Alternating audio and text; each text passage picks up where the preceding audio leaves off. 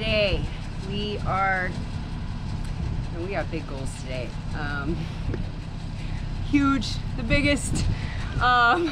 Today we want to completely sand the entire, the entire boat. Just, that's all. Just 44 feet. 43, the marina thinks it's 43, but 44 feet of boat. We want to get that done today. It's early. I haven't had enough coffee. Today what we're going to be using is a 5-inch orbital sander. We got 2 of these. One of them plugs in, the other one has battery. Thank goodness, because it took all of the batteries that we had yesterday to do the bottom of the dang boat, which took forever. Here's a sample, some of the pads that we went through, right? So we are using 60 grit hook and loop. These things just sort of stick on, it's like Velcro, but hook and loop because Velcro is apparently trademarked. And yeah, this is kind of what it looks like once it starts coming off. That's really all I got. I mean, we're gonna sand this boat, and it's gonna be done today. Hopefully early enough that we can even put on 1 coat of paint, but I think I may be overly ambitious there. But we're at least gonna get it sanded. So yeah, watch me sand.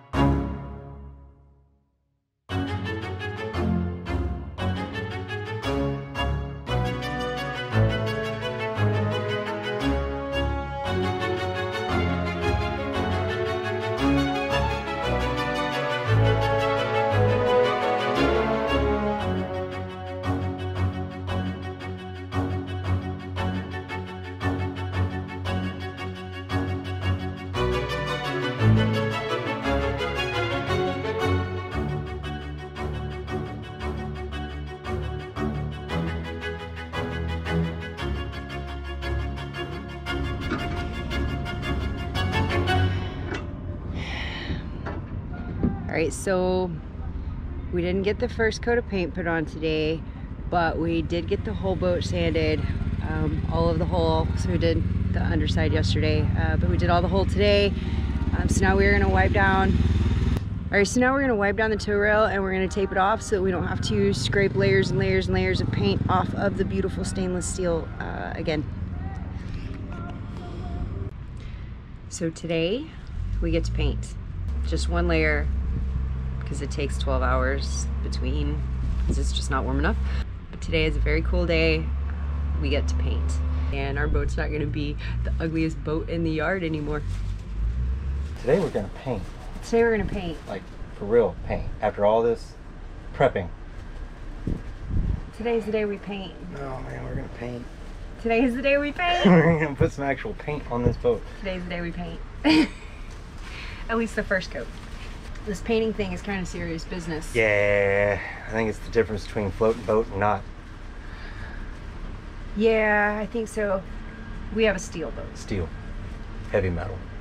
Heavy metal sailing. And steel corrodes. It rusts. And it does, as we have as we have found. We found the rust. From the inside out though. That is very, very true. Yeah. From the inside out. Yeah, you can have an itty bitty bitty bitty little pinhole on the outside, and then you look at it on the other side and it's like completely corroded and just rust, and then you start banging on it, and then next thing you know, you got a big hole. Big because asshole. the metal on the inside is weak. Today we are going to apply the first base layer to the entire hull. We're not doing the deck, we're not going to do the pilot house, we're not doing the top side necessarily, but from the tow rail to the bottom of the keel, we are going to paint today. Yep. What are we using? That's what I was about to ask you. How are we going to do that? We're going to do it slowly and carefully. Slowly. Yeah. So metal takes especially in marine applications, it takes a special kind of paint. It takes a really strong, durable paint. You can't use regular latex or enamel paints that you would use at your house. I don't think you would want to use a latex paint in a submersive situation anyway. I feel like that's not a good idea. Yeah. Yeah. So what we're actually going to be using is a 2-part epoxy, 2 equal parts, 1-to-1 ratio.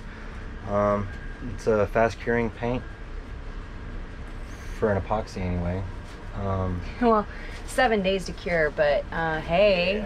Yeah, that's fast. That's fast. That seems like a reasonable amount of time. That gives us time to work on all the stuff inside that we need to work on too while we're waiting for paint to dry. Specifically what we're using is a Sherwin Williams paint called Macropoxy 646. What does that mean?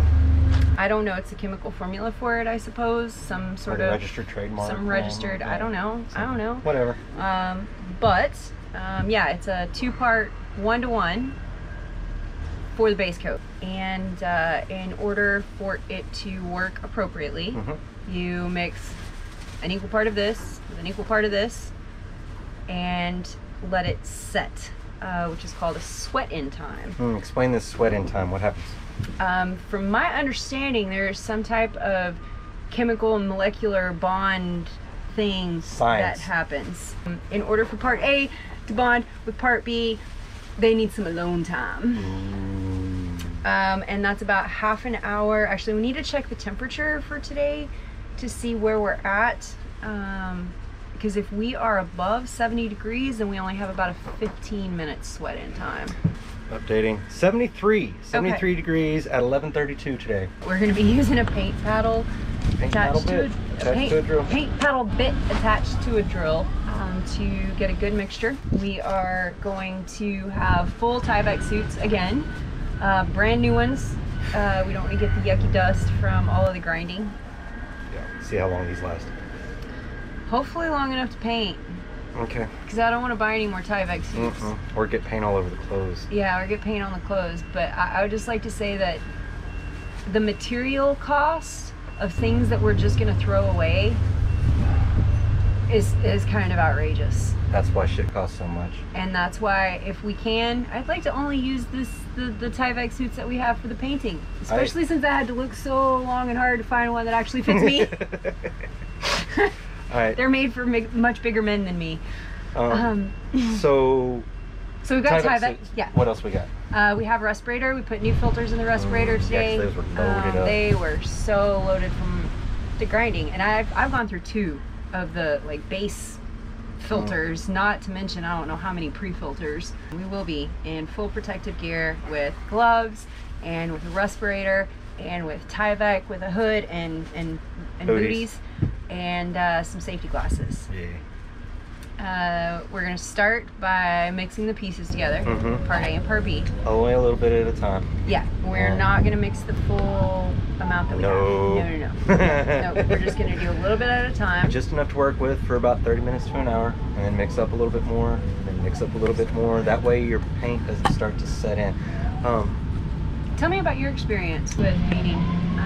So years ago, worked for a company that dealt in laboratories, chemical plants, pharmaceuticals, stuff like that. And one of the things that we dealt with a lot in was ventilation, especially in those chemical plants. And we had to use an epoxy-based paint inside all the ductwork and everything so that it was oil and acid resistant, so that it wouldn't corrode the stainless steel ductwork while they were ejecting all of the crap they were ejecting into the atmosphere. Yeah. So that we didn't destroy the ductwork, we used this very similar, if not the same stuff, epoxy 2-part A and B. I'm not sure if it's actually the same stuff. Possible. Well, we did get stuff that's for marine and industrial. Yeah, this is some pretty heavy duty stuff. Yeah. My experience in working with it is, number one, it's really thick, like molasses thick, and that's how it starts, and it gets thicker. You can use a reducing solvent for it, but that thins out the paint, causes it to cure longer. And then come to find out, if you go to apply a second coat with that solvent over a thing, over a previous coat, it might not work out so well. You end up with old paint falling off with the new paint. It's no reducer. It's gonna thicken up over time. The longer it sits in that bucket, it pretty much ruins paintbrushes, rollers. Don't plan on keeping any of that stuff. That's why we got cheap ones. And that's kind of goes back to that, just the materials alone that we're gonna throw away. And part of the purpose of the epoxy paint is to make a solid, uniform bond over the entire thing. Helps keep leaks away, and it also helps prevent rust. I am pretty confident that paint was the only thing that was keeping Well, obviously, because as soon as we started keeping our chin together, as soon as we got rid of that paint, there were holes. There were holes. The steps that we have are to put on protective gear. Yes. Then we mix. Then we're going to open up the cans and mix, pour everything equally. And we're going to set a timer. We're going to set a timer. So that we know. About 15 minutes has passed. Yep. Now, since the temperature, we only have 15 minutes. So, let's get down there. Sounds like a plan. All right. This is yours. This is mine. No, that was mine. This was yours.